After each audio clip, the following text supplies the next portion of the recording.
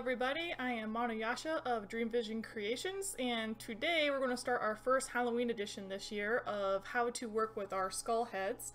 This particular tutorial is going to be out how to start with doing dry brush techniques and staining on your skull, so go from something that's like this, a single color, to something that's got multiple tones of browns, blacks, essentially whatever you want to use as a not a highlight, but a low light as far as all your crack areas and just filling in and making more 3D and really pop whenever you're wearing the costume. Basically, we start with just a couple little materials here. I'm just going to jump right into it. We've got 2 cups in case I want to do different colors. Usually I'm going to do one color for this tutorial because that's all you really need, because all you're doing is building up paint. We use acrylic paints for our skulls. I have already gone ahead and washed the skull. Whenever you get any kind of plastic product from us, it's going to have some residue of mold release on it, so it's really a good idea to take a little bit of dish soap and just kind of scrub the surface real quick, rinse it off. All of our screws and nuts and bolts and stuff we use are stainless steel, so you don't have to worry about any of that rusting. And then just let it sit outside in the sun and just, you know, sun dry, or put it in front of a fan and let it dry that way. Either way, make sure it's fully dry before you start painting.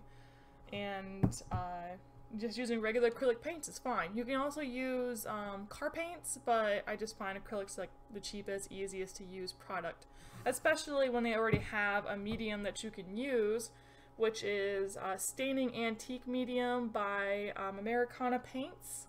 I think it's Americana Paints. There might be a couple different manufacturers of staining medium, but all it is a 50-50 mixture. You mix this with the paint in a cup, half and half, and then you use that to brush onto your material, and it makes it bond better. Also, it helps to keep the paint wet longer, so it gives you more time to be able to smear around the paint, take off paint, add more on, you know, whatever you need to do in order to still keep your highlight areas, like up here on the top bridge of the skull, you know, the teeth area. You can wipe the extra paint off of there and make them really pop with, you know, your original base color. Also, I have 3 paintbrushes here. You can use just one if you like, but I like to have like a really thick paintbrush, put lots of paint on there at once.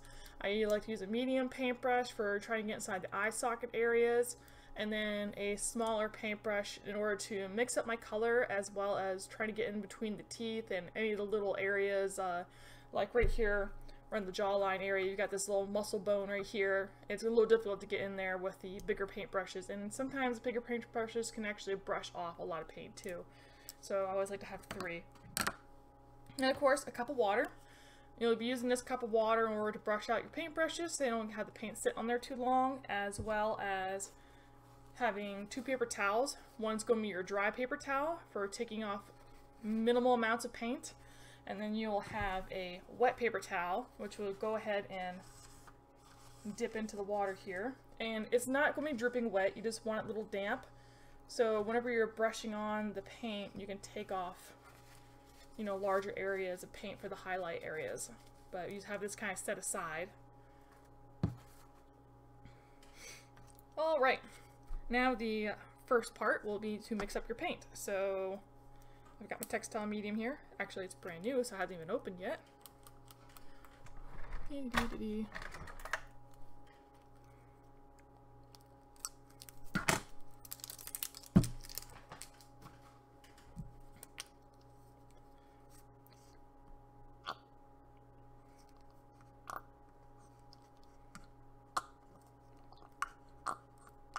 Making lovely noises.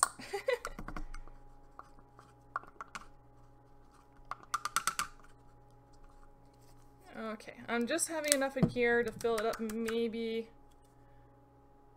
1/8 or so. I'm going to fill it up a little bit more.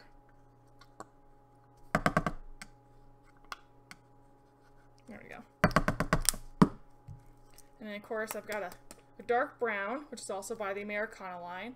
I like to use Americana. I also like to use Deco Art. They're both really good paint brands of acrylic. They're not the super premium stuff, but they're also not the low quality. They tend to work really good for sticking the plastics.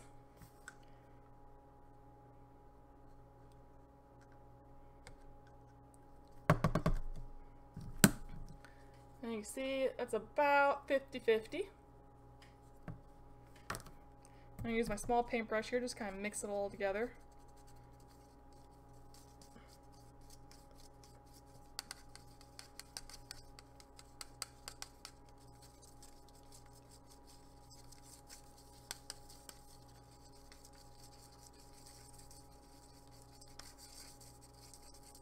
And if you don't like the color of just one paint, you can also mix in other colors. Like, this is a bit on the browner side. I want that a little bit more of a reddish color, so I'm actually going to take a little bit of my more redder color brown and mix it in here.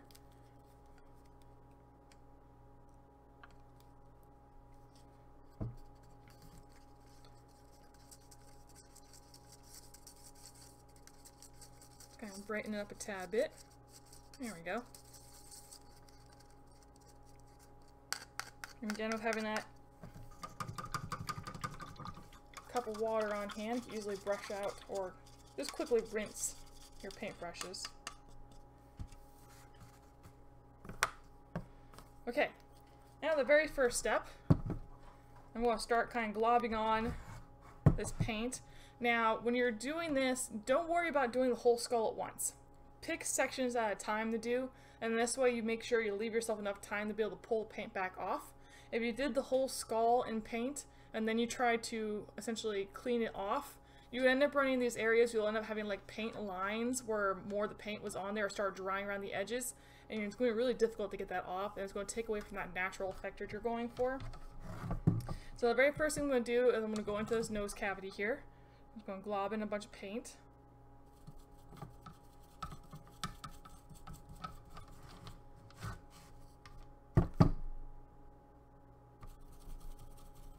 Make sure I'm really getting into those undercuts and stuff.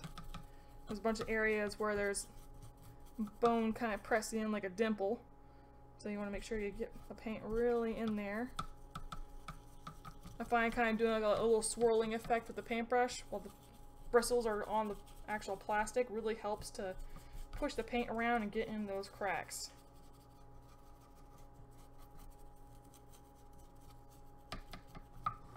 Okay, all up in there. What you can also do too with the staining medium is when you do a lighter color like this, you can also go back with a black and really darken up these inner areas, like in the eye area, in the mouth, in the nose. And I'm just going to kind of start brushing it out towards the edge here. Like I said, the staining medium helps inhibit the paint from drying too fast, so you do have a decent amount of work time with this. And right now, I'm just trying to get into all these cuts. Make sure I got a good amount of paint in there.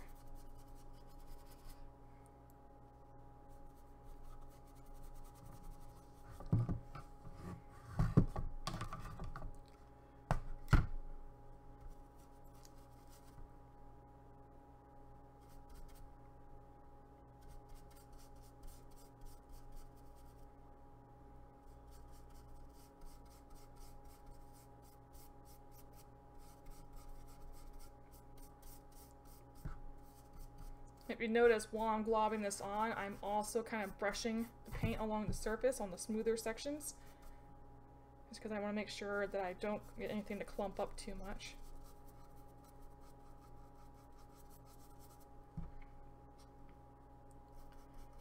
Pretty much just focusing on the top right now and one side of the skull. Just getting into all these cracks.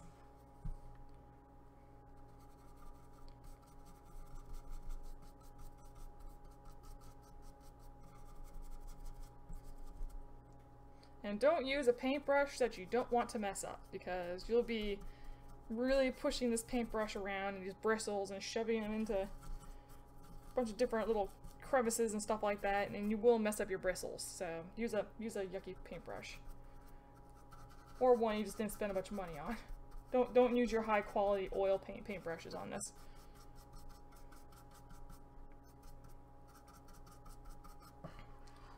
And I'm gonna start working around the teeth. And what's really nice is you can actually open up these skulls all the way like this. It makes it super easy to just use the hinges as a handle. Kind of brush everything in here. I'm working pretty fast with this, and like I said, if you feel nervous at all, just work on a little like 2x3 section at a time. But I am going really fast with brushing this in.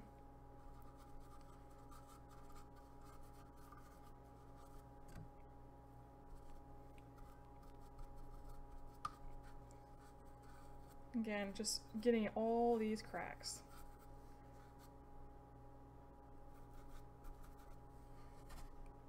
And get these front teeth. If you wanted to go with a more natural kind of color, you can go with more of a yellowish golden orange color, which seems to be the natural staining that skulls will have. I'm just going a bit more brown with this one.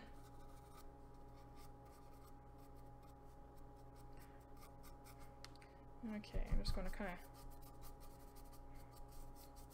of, I'm going to spread this out, kind of brush it all over the place.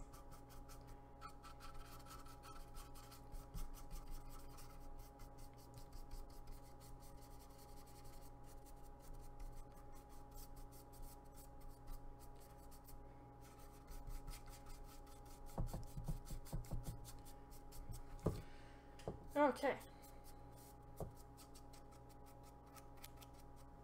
I got it brushed around pretty good.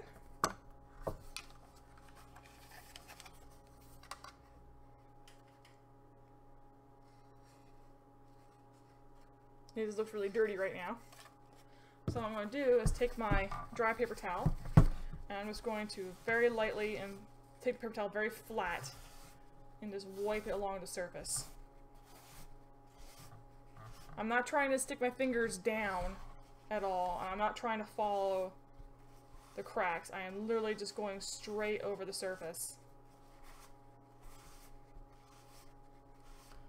So I want to show off those areas, the undercuts.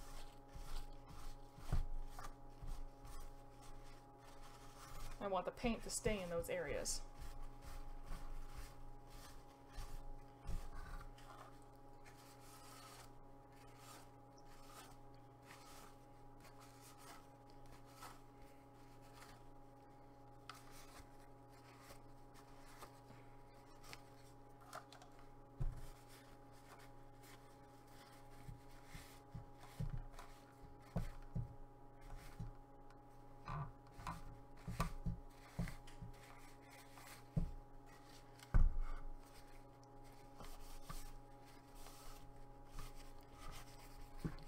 Right inside the nose cavity.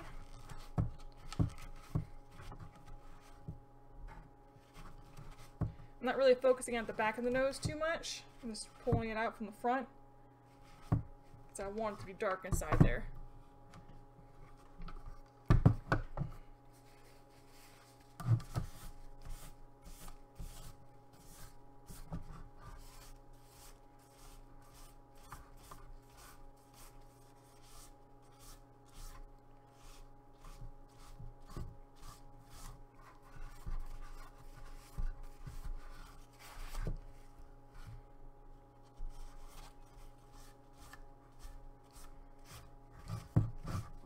I'm using a clean side of the paper towel to kind of bring a little bit more paint off the surface here on some of these high areas.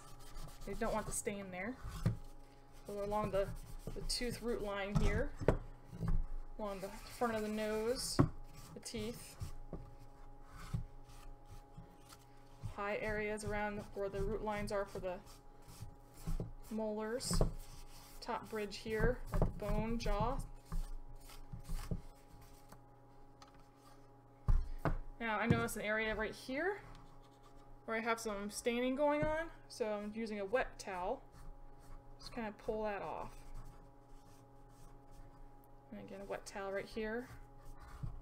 Wet towel in the very pop-up sections here of the teeth, front of the teeth.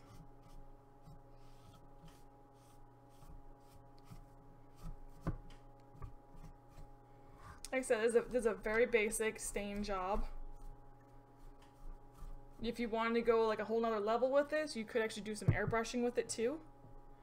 You can also go in there with darker tones of color. But that right there is very basic stain. And you can see now all those crack lines are really showing. You know, big difference between this side and that side.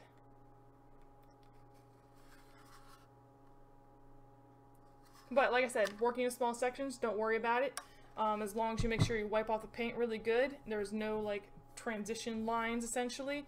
If I didn't wipe off the paint fast enough, there'd be actually a line here of paint showing. But I was really good about getting that wiped off. I'm going to continue working back here. And again, I've just been using the big paintbrush so far for all this. Making all the cracks. I like to do my skulls in 2 steps essentially. The first step is to pretty much get in all the cracks in all the deep areas.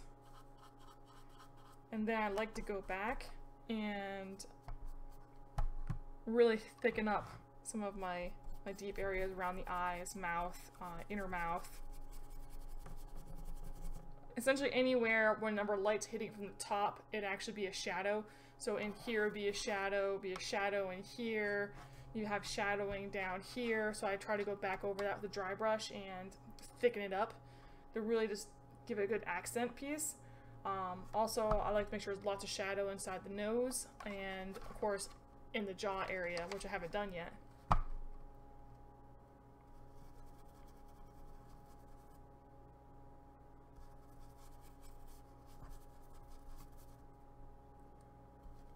And some of these areas can be really deep in these cracks, especially here in the back of the skull, so do not be afraid to kind of really clump in that paint. It's getting on there really thick, because otherwise you won't be able to get down those cracks.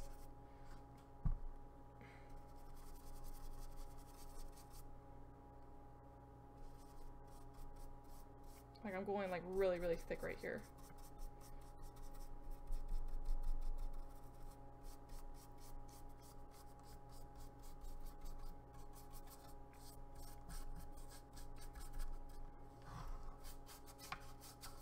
I'm just kind of bringing some of the color into the eye ridge.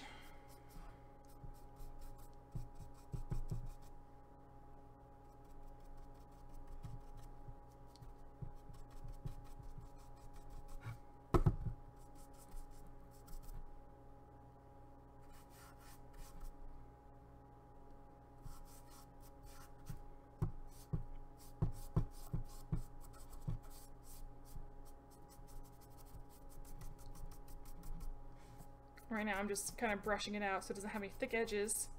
We do not want areas of paint to have clump lines. Just kind of make it a little wispy.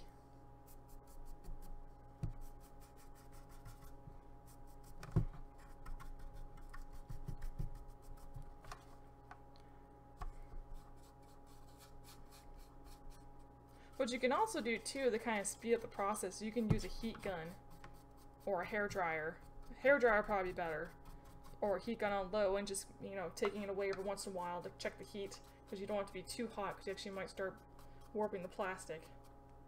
But just to help like areas in, like I said, in the eye area here or in the nose and the mouth, you really want that paint to stay. For one, you don't have to wipe it off, and 2, you can just use a hair dryer just to get the staining process to kick a bit faster, so the paint sticks and it doesn't stay wet. Okay, so I got that area done. I'm going to do right under here.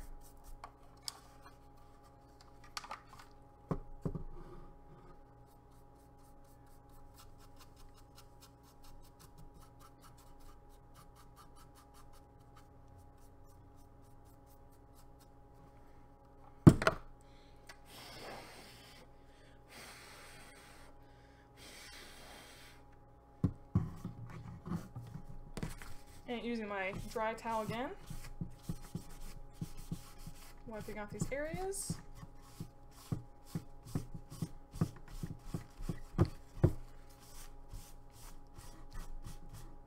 You can see it's sticking a lot more here on the top of the head because this area is slightly more textured. So we definitely want to use the wet paper towel. Get this off. And the front of the skull was pretty smooth. The back of the skull is more textured. So it's staining this more. So we're going to have to definitely use a wet paper towel on that. Also, don't be afraid to keep flipping your, dry towel. Get a cleaner area. So you don't just keep smearing. Like here I got a really clean section, so I can just start making that blend better. If I kept using the same side, I would just be smearing around paint.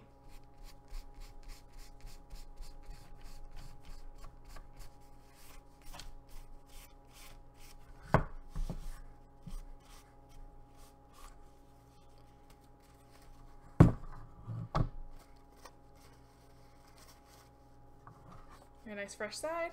You can see that's coming off really good just by giving a nice fresh section of the paper towel. So I might not need to use a wet paper towel, because that actually worked pretty good. We'll get that off. This right here is exactly what I'm talking about. Now I see I had a bit of paint, forget that focus, sitting right here. You see this kind of line of paint. That's what happens when you have paint sitting there in a big clump. Thankfully, since you have staining medium, that can actually just be washed off with a wet paper towel. So I was able to remove that. But if you're working on the upper skull here and you got all this paint work, if you try to use a wet paper towel on a section that's got a lot of paint on it, it's going to be very abrupt. And that's not really what you're wanting to go for. Also areas right here where a little too much came off, so I'm kind of going back with the paintbrush. And I have a little bit of stain on here, just a little bit. And I'm just going in here and I'm just kind of stippling it. Just using the end of the brush and kind of getting a little texture. If you just do a brush stroke, it's going to look like a brush stroke. So if you stipple it, it actually gives a nice blend effect. Which I like to do anywhere that I've had a lot of paint, because there will be brush strokes. That's another thing you can do if you have an airbrush, is you can airbrush this and get rid of those brush strokes essentially. I'm just kind of helping to blend in those brush strokes now.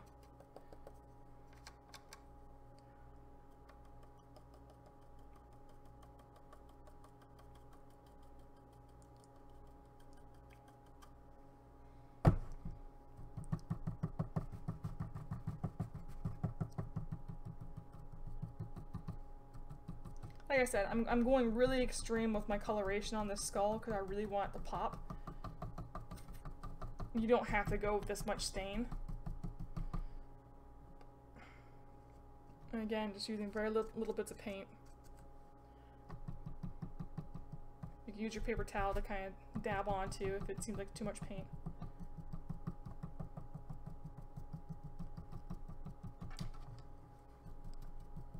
These are all areas that I know that I want to have a lot of paint on them. You can go in layers too, so if one layer seems a little too thin, just one stroke over, work on something else, come back to it, and then add more paint. You can keep on building up on these layers.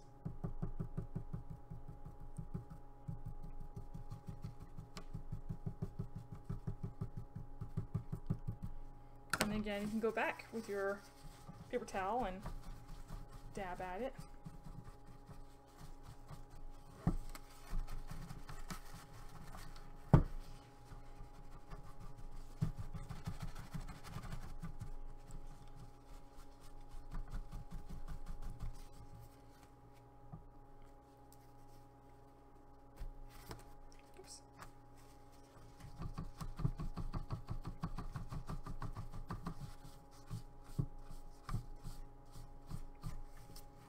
There's one area here that I'm not liking too much, which is this area. It's getting a little messy. So I'm just going to use my wet paper towel and kind of pull off more of that paint.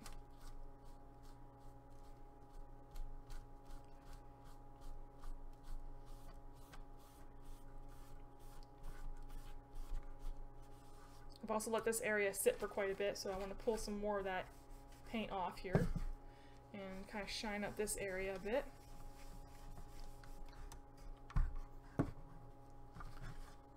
And shine out this area. Make it a little brighter around these crack lines. As you can see, it pulls off quite a bit of paint.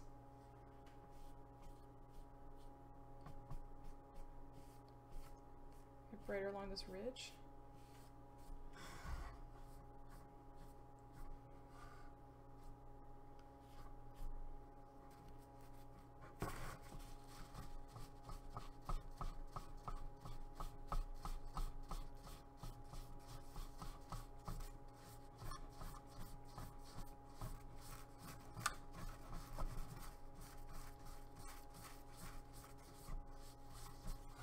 And what I'm going to do, since I really didn't like this area at first, I'm just going to stipple in some of the color again. I'm using my paper towel to take some of the paint off so it's not too thick.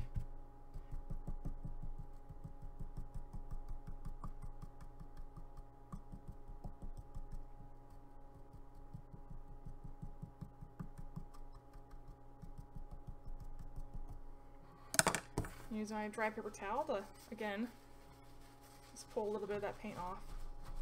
Just pressing down on it. Not brushing it, just pressing. And that's just getting it to blend better.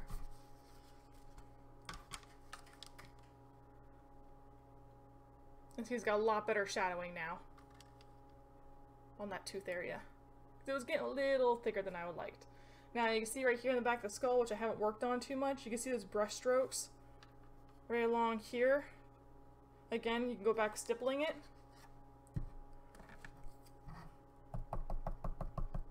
And that will help hide those brush strokes. Little bits of paint. This is what it looks like when I'm putting direct paint on there. You see how thick that is? That's without me dabbing it on the paper towel. Now, this can work, because then you can just kind of spread it out over little areas. If you're working in an area that's not really a low light area, it's going to be very noticeable. It's going to stick out pretty quick. But since this is an area that is a low light, you can get the blend really well. And again, down here, brush strokes, and it gets kind of light inside there. So you just want to stipple in more color. It's another area where you can actually just take paint directly from the cup. You don't have to worry about drying it off, and it works.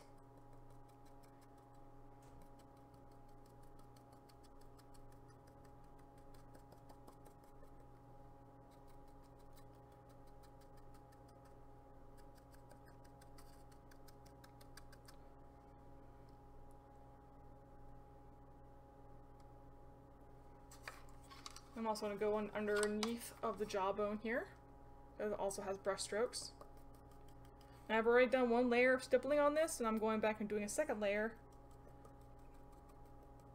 and making it a bit darker. You can see how it's darkened up right there. So don't afraid to do layers.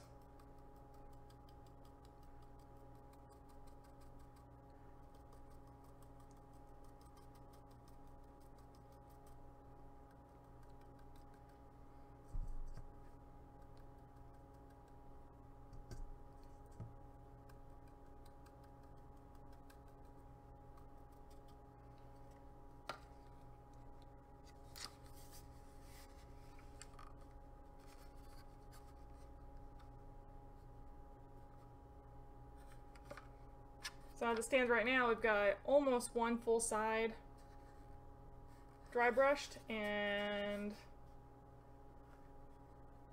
here's what the other side looks like with no dry brushing. You can see the difference. You can see all the detail just pops out whenever you add that paint to it.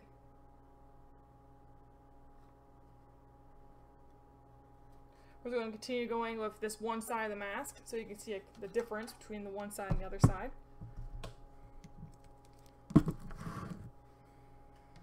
Open the jar back up. And again, just slathering all the paint, all the cracks.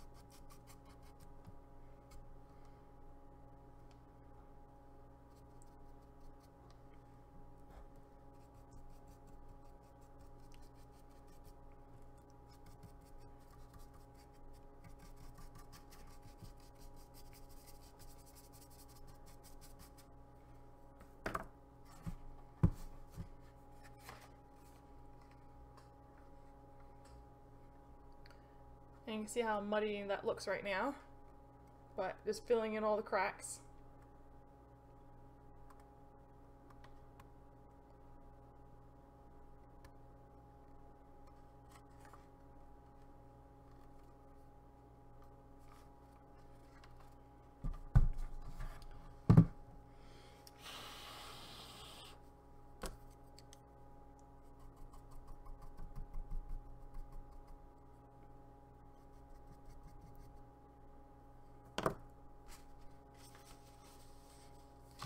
Okay, again with a dry paper towel, start kind of pushing it around, getting all those brush marks off.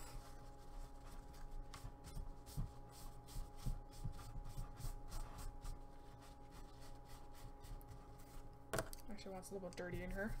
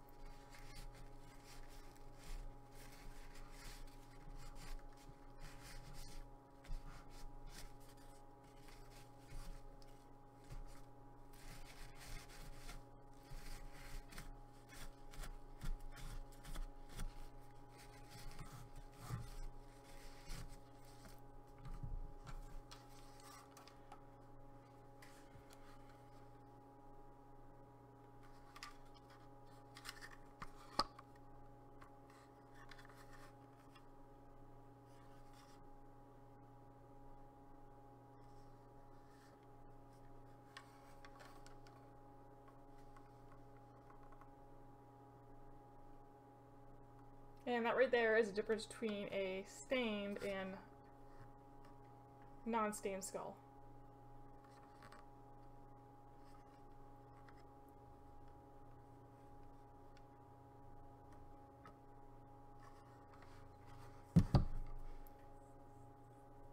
And the only thing you have left to do after this process, once you get everything dark enough that you like, you just take a coating of Krylon clear gloss. You can either do shiny or matte, whatever one you prefer. I usually do the matte for the skulls. And the teeth, they already have a shiny gleam to them, but if you want to make them a little bit more shiny, you can use the Americana super gloss paint. It comes in actually a jar or a little dropper container like this, and brush it on the teeth in order to make them super shiny. But thank you so much for watching this tutorial on how to do staining, and I will put a whole bunch of links on the bottom and in the description as far as ordering the skulls and the different materials that I use and links on where to find them.